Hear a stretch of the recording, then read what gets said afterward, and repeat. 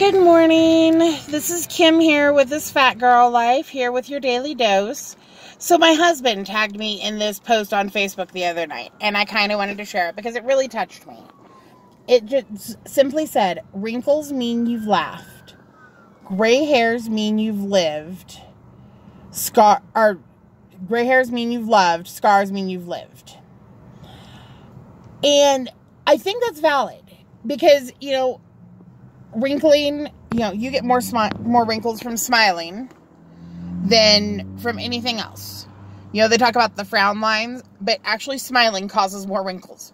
Not to discourage, smiling, y'all. Be happy. But it's a true thing. And it all comes with age.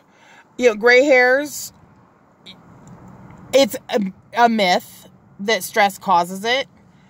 But still, you cared about somebody enough to stress about them. You loved them enough to stress about them. You have loved different situations enough to stress about it. I was just talking to a friend of mine, Cheyenne, who works at Dutch Brothers, and she has a wedding coming up. And we were talking about the stresses of wedding planning. And you're going through all that stress for this amazing day, and it's totally worth it. But it's stressful. So you're going to get those gray hairs. Just know that it's coming. And scars, meaning you've lived. That could be living through crazy events, extreme sports or whatever that have caused scars. You live that way.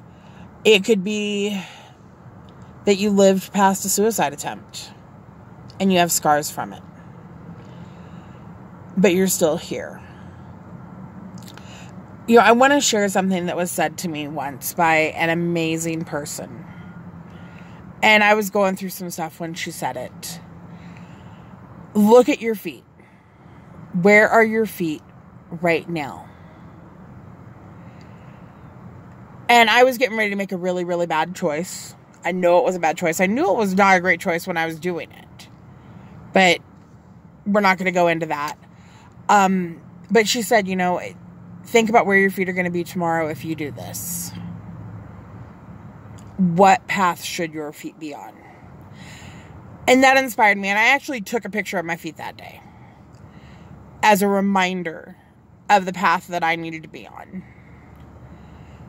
So you guys, I want you all to look at your feet.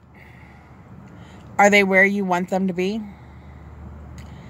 And if not, what do you need to change to get them there? You guys embrace your wrinkles. Embrace your gray hairs. I'm not saying don't color them. I just colored my hair. I'm not saying don't color them. But love your gray hairs. And love your scars. Because they do have significance. You guys have a wonderful day. I love you all. And I will talk to you later. Bye.